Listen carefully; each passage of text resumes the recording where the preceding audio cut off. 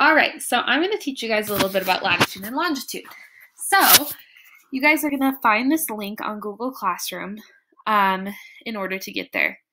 But it's on abcya.com. And that is very loud. Let me just turn that down a little. All right, so you guys have already watched that video on YouTube about latitude and longitude.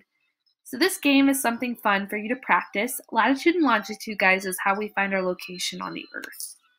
So this is kind of like you're trying to find hidden treasure using latitude and longitude. All right, slowly loading. All right, so if you go down here, it tells you where to find the location. So we have to move these arrows. They're up and down based on the location. So it says 31 degrees south. So latitude is always north-south, so that's going to go this way across. So I find 30 here, and then halfway in between would be 35, then it goes 40, 45, 50. So if I'm at 31, I'm just going to be a little bit past 30. Now I'm at 135 degrees west. So this is where I move this arrow, and I have 140, 135 right here. And where the two intersect, that was where I'd find my treasure. So let's do another one together.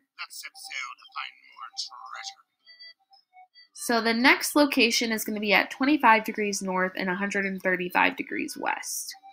So 25 degrees north is going to be 20. I'm going to do 5 above that because it's between 20 and 30. And 135 degrees west is the same as last time, and I'm going to move it over there. I'm going to click where they cross, and there you go. So you just keep playing that until you get all the coins, and yeah, it's kind of a fun game.